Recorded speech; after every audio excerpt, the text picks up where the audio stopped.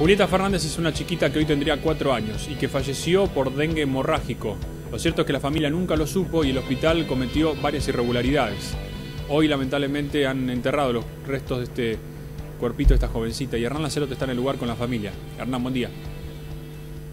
Hola Diego, ¿qué tal? ¿Cómo estás? Y hoy cumpliría Julieta 4 años, esta nena que falleció por dengue. Esto fue lo que arrojó justamente los resultados de la autopsia en ese sanatorio del niño de Quilmes Oeste, después de haber estado 2 días internada buscándole una bacteria que finalmente no era esta la causa y por eso sus papás están reclamando por justicia. Hace pocos minutos hicieron una suelta de globos, Diego, Mariana y justamente Carlos, y le vamos a preguntar qué simboliza para ustedes esta suelta de globos que pudimos mostrar. Para nosotros, cada cumpleaños de nuestras hijas siempre fueron muy especiales y es la primera vez que no tenemos a una de nuestras pichoncitas cerca. Y el 30 de marzo ya habíamos reservado el salón con Julieta, teníamos hasta la torta elegida para el día de hoy. Y la verdad era la única manera de poder llegar a ella a través de globos. Y toda la gente se sumó a la convocatoria de esta suelta de globos, a la cual estamos tan agradecidos porque queríamos llenar el cielo de colores para Juli y se logró. Y realmente la partida de Julieta fue inesperada, fue muy dolorosa. Que ella tuvo dengue hemorrágico recién nos enteramos este jueves, dado que casi un mes de paro estuvieron en tribunales, por eso tardamos en saberlo.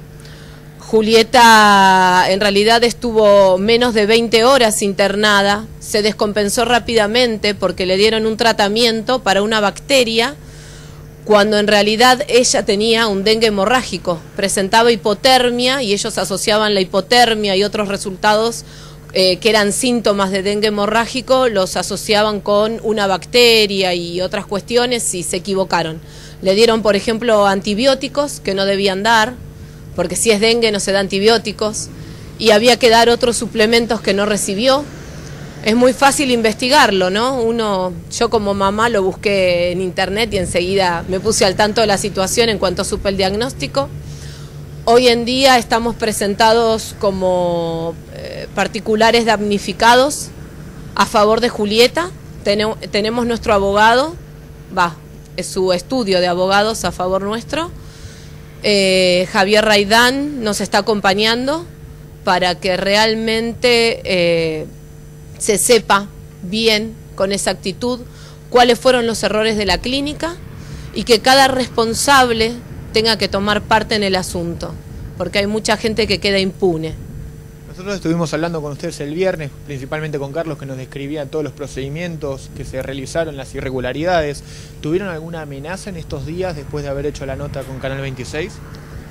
Amenaza no, supimos que anduvo un comisario buscándonos por el barrio, no sabemos con qué finalidad, pero realmente no, la clínica directamente no se comunicó con nosotros de ninguna manera, ni para bien ni para mal.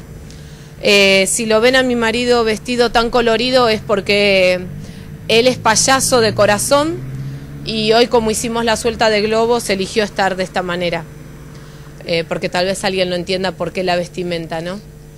La suelta de globos fue muy emotiva, pero bueno, no, de la clínica cero respuesta. No, nunca la hubo, porque en realidad nunca la hubo.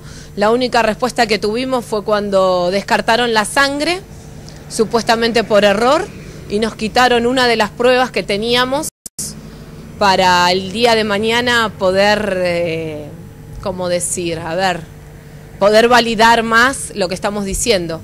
Pero bueno, hay una autopsia de por medio, hay un perito forense, que es quien ha dado estos resultados, no los hemos inventado nosotros.